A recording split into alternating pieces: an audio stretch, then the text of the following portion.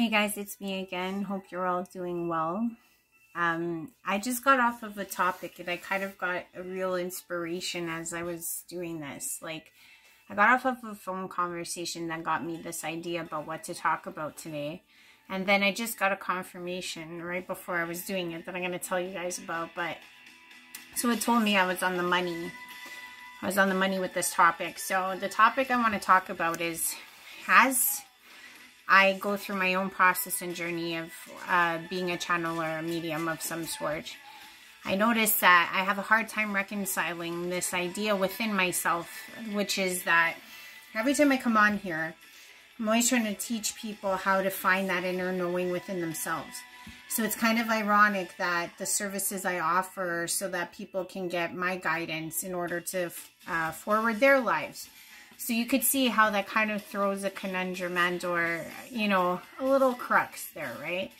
So ultimately I was like, you know what? I'm like, I think with all of what I try to bring forth is always that you have to look within yourself.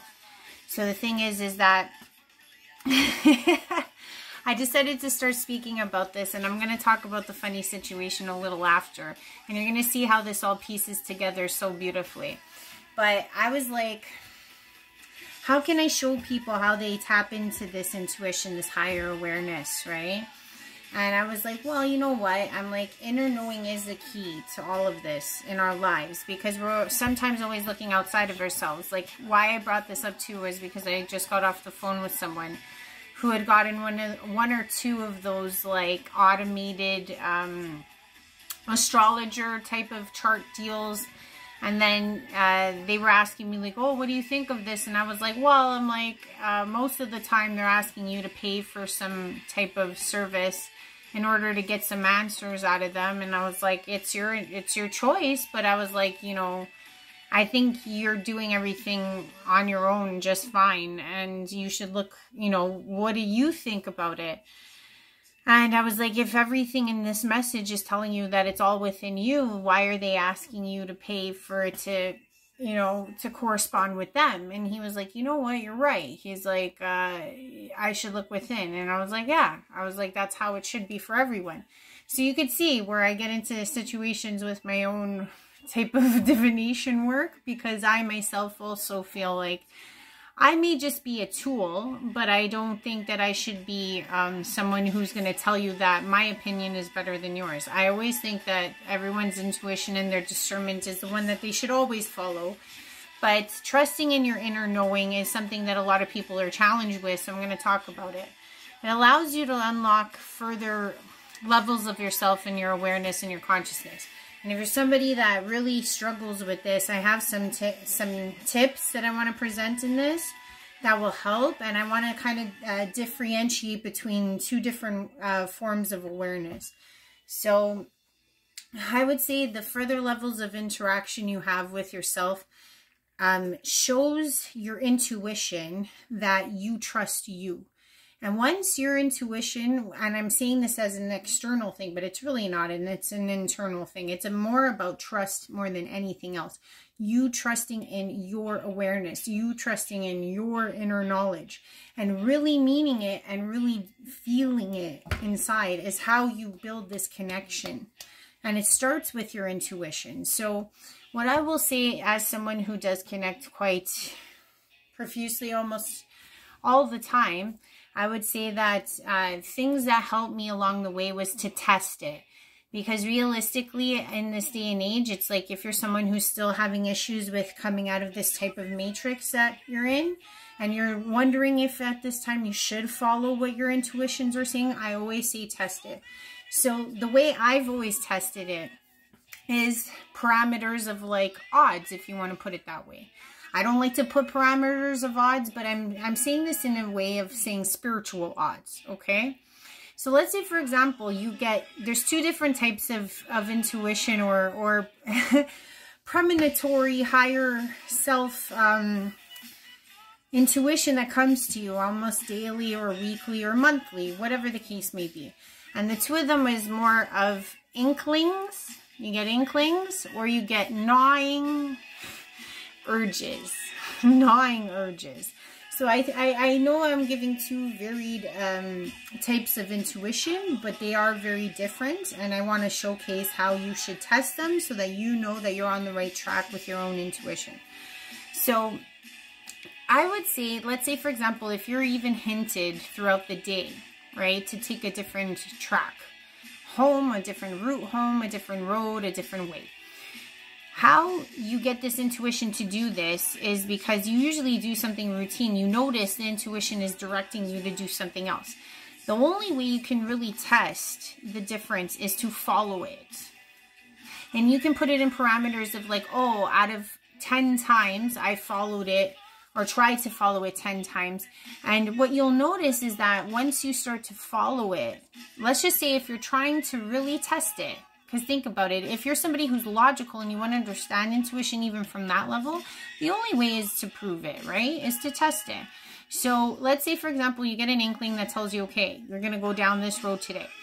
Now, you might get these inklings through, you know, a year, maybe 2, 3, 4 times. But what's interesting is to notice if you, let's say, caught time, if you caught, let's say, a better situation after the fact of taking that route. Did you have interactions because of the route? The thing is that you being told to take a different route is the inkling. So the thing is that what occurred, the number of times that you did take this other route. If you were somebody who chose not to take the route, then you're not truly testing your intuition. So what I would say to you is that if you are somebody that's like, well, I don't know if I can listen to what's going on, you know, why am I going to take that route? I know it's faster the other way. You start to process out your intuition. You negate it. So the thing is that you're not offering yourself that chance to test it. So I would say to you, as someone who may be curious, please take advantage of things like that. The next one I'm going to talk about is something, this is a very small inkling, but I'm telling you, this is one that happens to people all the time and they may or may not notice it. There's another type of inkling, which is an up tempo or to down. It's like if you think about gears in a car, upshift, downshift. So the thing is that sometimes in life you'll notice, like let's say you're on the road and you're getting all kinds of red lights, or you notice that when you're walking, let's say on the sidewalk, or you're trying to reach a bus or whatever the case may be, you'll notice that people keep getting in your way one after another. It's like normally on any other day that you're not trying to get somewhere, you have all these people like interceding and getting in front of you. That is indicating to you that you need to downshift or you need to take a down tempo, because your intuition and your consciousness is showing you that you are needing to take a different stance with your current situation. And you'll notice that if you slow down in those situations, that it's creating a pace for you that is intuitively not against the grain. So the thing is, again, let's say, for example, you're in a situation where all of those things, instead of pushing through that situation like you normally would, saying, oh, I'm late or I got to catch that bus, the world is showing you an inkling. Okay, the world is showing you slow down. Now, the thing is, again, like I said, if you want to test it, test it.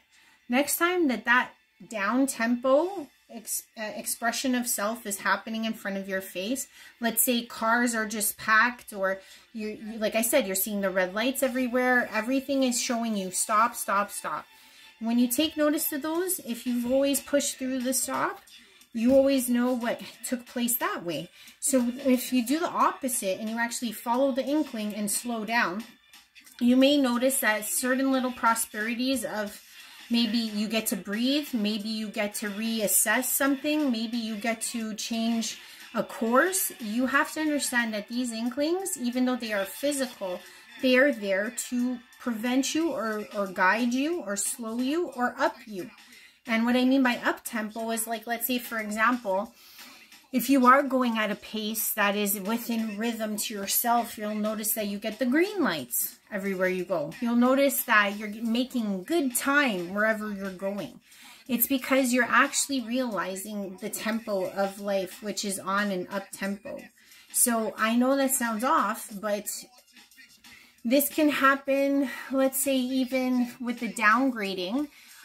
Sometimes you get so busy in life and your inkling is to slow down, and you'll notice that, let's say your TV or your TV goes down, maybe the provider for like half an hour had to reboot your system, or let's say, for example, your phone just died but you thought you just charged it, or you'll notice that your laptop is going blank screen sometimes. Those physical slowdowns are telling you that you need to take a step back, because these things are not happening normally. So they're inklings. They're things to show you how to take the tempo of your life and what pace to take it at. So if you notice those things, and instead of fighting and beating the computer to turn back on, you say to yourself, oh, you know what? Maybe I should take 5 minutes. Maybe I should go make a tea. Maybe I should. That's the type of thinking in order to test it. So it's like, instead of fighting against the grain, you're accepting that visual inkling of intuition, of a higher consciousness speaking to you within your own parameters of existence, so that you can notice the differences that you feel with those inklings. So there's that. Now, the gnawing urges, those are a totally different beast, okay? The gnawing urges are things that are so blatant.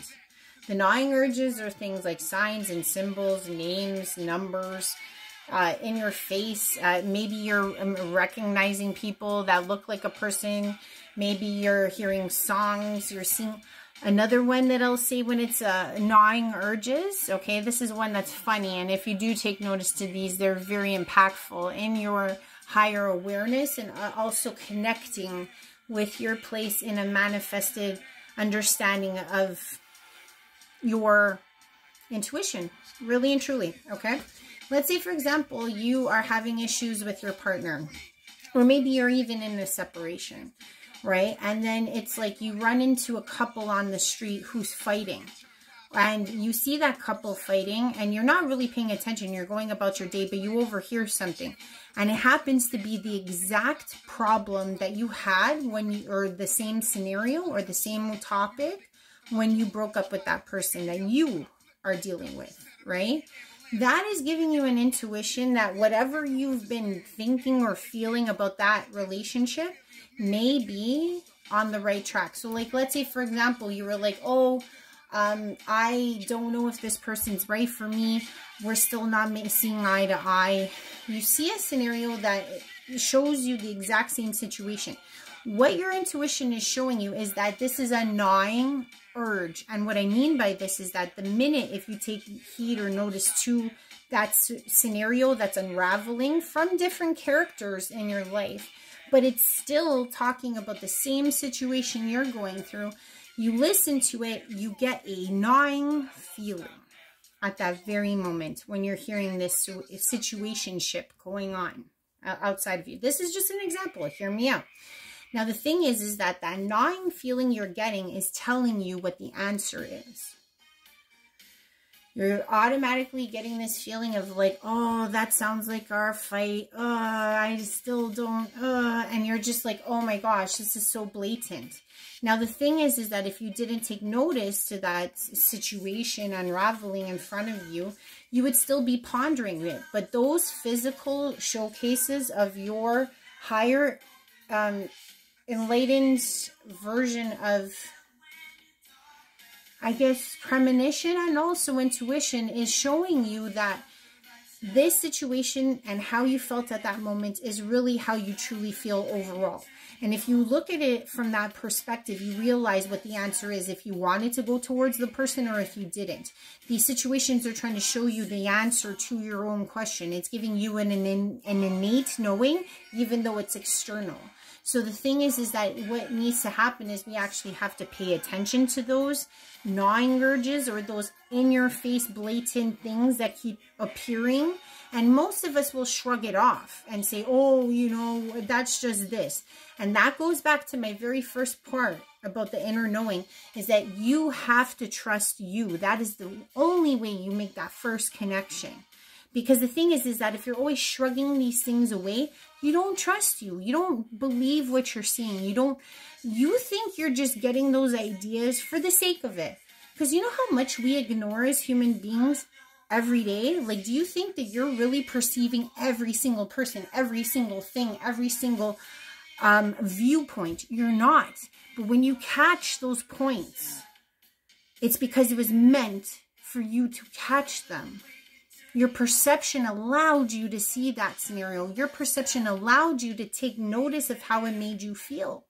And that's what intuition is. Your internal intuition is one that is sacred to you. So the thing is that no one externally can really tell you what you experienced and what you felt at that moment. So I hope you understand that that's a little different. Those gnawing urges will pop up in your life in ways that you think are you know, happen all the time. It's like, that's actually more ridiculous to believe. Like, you just happen to run into two people fighting on the corner that are exactly fighting about the exact same thing. That probability makes more sense than you feeling like, oh, you know what? Maybe that's showing me something about how I feel about my old partner. Doesn't that sound a little more practical? I think it does. But I really try to enforce this with people because I'm like, I feel like in this time, especially as we're trying to rise and ascend and like take notice to all of what the universe is trying to show us, you know, and God encompasses that universe. I will say this about intuition, and I will say this about higher consciousness. If it is meant for you to do, like, let's say, for example, it goes past the gnawing urges, the universe will actually thrust you or spit you out of your situation. There's always that form of intuition. Because realistically, like I said, your subconscious, or even you could even say like your 5D, is always kind of helping and co-create the manifestation. So let's say you have an inner want and understanding of what you want your life trajectory to be. You've said these things to yourself in a long time past, or you say them to yourself all the time and you may not recognize it, but you actually are co-creating and manifesting that destiny to occur. So the thing is that if you do not listen to all the inklings and all the gnawing urges, the universe that is co-creating with you in that 5D sense as well is also trying to shift you into that reality. So if you don't get there at the time you may or may not have had to or need to be, let's just say for the grand scheme of your existence on this planet or dimensionally, etc., the universe will just thrust you in that direction in a more, what some people would call towers, but I don't like to use that term. It is more of a tarot term, but it is like that. It's like the universe will just crumble you, so you don't really have a choice. So I'm saying you don't want to get your intuition to that level because that's really more difficult to navigate after the fact, because the thing is, you didn't take the little measures all the way, like I was saying with your inklings and with your knowingness of your urges, right? You end up getting thrusted, so it's more of a shock to the system. So I'm trying to show you guys how you can get these inklings and these gnawing urges to speak to you internally, and then use it. It is external, but it's for your internal, and you can test it. And why I say this is all so synced up is because as I was putting this together, I had just thought, I was thinking about how I was like in complete, you know, like I said, I'm always here to be helpful for everyone. And yes, there is a part of me that does use my mediumship and my channeling abilities to help all of you. Yes, I do charge for what I do, and I do get into issues with myself. But I was saying to myself at that very moment after I finished putting this together, I said, you know what, next week when my website's done, I'm going to tell everybody about it. And I'm like, whoever resonates with me comes and checks it out and maybe sets up a session or two or whatever. And I honestly was like, I know this is going to be good. I know this is going to be great. And right then and there, my keyboard that has been quiet for hours just like went dun, dun, dun, dun, dun, dun. And I'm saying, like, that's my intuition. That's the world. That's the universe speaking to me and saying, you're right. That's the right way to think, or that's the right way to be. So I'm not asking anyone to sign up for my sessions. But I do think that if you are at a place, because the thing is maybe you need another nudge or you need another push off of a ledge, that's definitely where I take place, because I feel like I can help you connect. And what happens is that once you feel assured and you trust yourself enough to say, you know what, this is where I need to be, you end up not needing me anymore. And that's ultimately where I want to stand with a lot of the people that come to me. And it's not to say that it always ends up like that, because I find like once I do interact with people, they do circle back and forth. But I feel like, even though I'm saying to find it all in yourself, I also feel like I can be a total aid to people. So next week I will be promoting it, but I'm just saying I want people to also look inside and follow the inklings that they're being presented in their life, and do it so that you can get the difference for yourself and figure out what's best for you. And with that said, I'll let you guys go tonight. If you do like what I'm saying, please like, please share, please subscribe. It's all a free gesture, and I'm just saying what's up. So have a good night. Love you lots. Bye.